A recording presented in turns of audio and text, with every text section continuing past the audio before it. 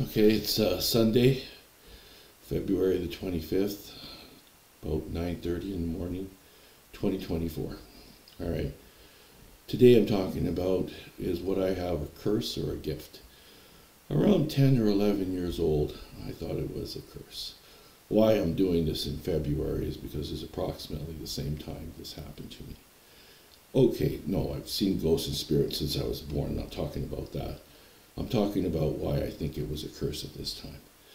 So, I'm in school, there's about 25, 27 kids, but to me there's like 50, because I see a whole bunch of other spirits and ghosts. And at this time now I can see through them because I know that they're ghosts, and I can put my hand through them, and that's how I tell that they're ghosts.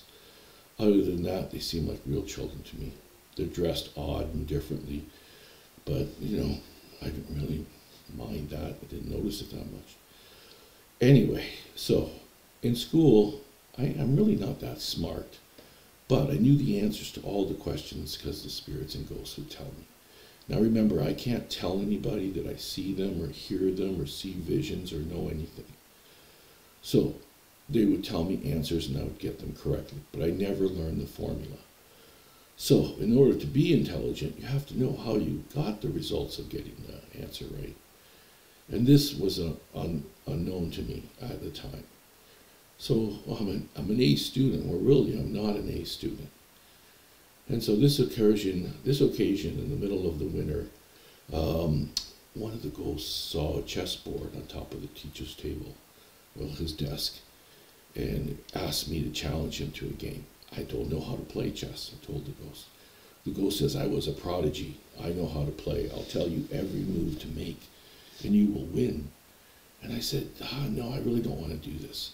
But he pestered me and pestered me. Maybe a week or 2 weeks went by. He kept pestering me, this one ghost. So there was a whole bunch of them and stuff like that. Then they all got on board. Yeah, do it. So I challenged him to a game. And it was one of those days where it was super cold outside. So the teacher says we're having lunch or whatever it is, that 12 o'clock thing inside. So I said, okay, I'm going to challenge you now. And he goes, sure, I'll make this little kid happy by playing him a game. He said he was going to take it easy on me. So I said, okay, thank you, that's really nice of you. I beat him in 3 moves. He lost it. Told the principal, told everybody. At this time, I found out I was in trouble. Because being an A student, not such a big deal. But being, a 30-year-old in chess when they're supposed to be really good, some shit's gonna hit the fan. So I went home, told my mom and dad, and they said, you don't even know how to play that game. I said, I know. So right away, we had these encyclopedias, Britannia, and we took them out, and mom and dad took them out, and we bought a chessboard and some chess pieces and stuff like that, and I crammed to learn how to play. I was sick for 3 days at home. Well, that's what my mom and dad said. And when I went back, he wanted me to play the principal. And I'm like, I'm really not that good. I just got lucky. I don't know what I did. I really don't know. Meanwhile, I was lying my head off, because if they find out I see ghosts, spirits, all this, all I've been told when I was a kid was, they'll take you away, you'll never see your family. And I was having a great childhood. I have 9 brothers and sisters, well, 8, including me, 9. And I'm, living on a farm. I'm living the dream at 10, 11 years old. I don't want to be taken away. The ghosts are a little bit of a bother. So I cried my eyes out. And eventually they said, okay, he just got lucky. And they let it go, because I was really shitty. The principal beat me so badly it wasn't funny in chess. He goes, you have a rudimentary vision of how to play this game. I don't know how you beat your teacher. Maybe he was sleeping, or maybe you did get lucky. So I got away with that.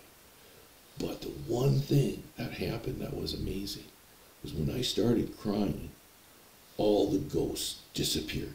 They're like, okay, ghosts want acknowledgement. They want to hunt, They want to be there. They want to be acknowledged. But if you show them real, true emotions, then they will leave you alone, because they're scared that you will not communicate with them if you're a special person that can communicate with them. And I found this out at 10 or 11 years old. Still thought that perhaps it was more of a curse than a gift at that time. But later on in my life, I think God gave me a gift in order to help people and do what I can to make things better and stuff like that for people that I love.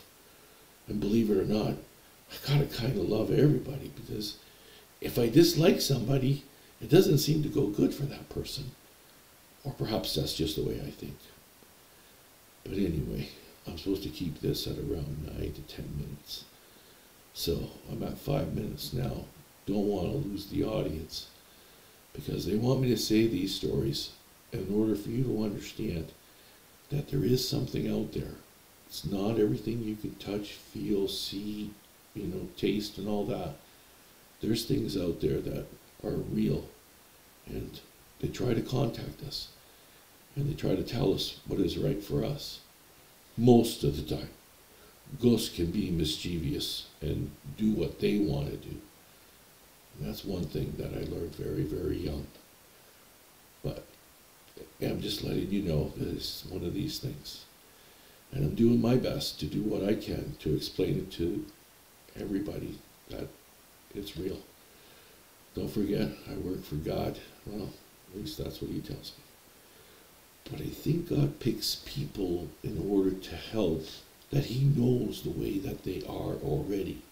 So you're living your life, realizing that you're doing whatever you're doing, but God knows what you're going to do before you do it. And then he picks you in order to do what you're supposed to do in order to help and succeed in doing things that are right. And that's the way I perceive it anyway. And I'm sitting at about 7 minutes. I'm going to call it an issue. Though don't forget, when I was in school, I had to learn the formula before knowing the answer. And that's one thing I really focused on. The good part is, from being an A student, I went to be a C student. But at least I learned. And that was the important thing. To understand how you get an answer to a question is by learning the formula and following the steps. Doesn't come easy when you just think you know the answers. You need to know why you know the answers. And that's it. I'm calling it. Bye, Birdy.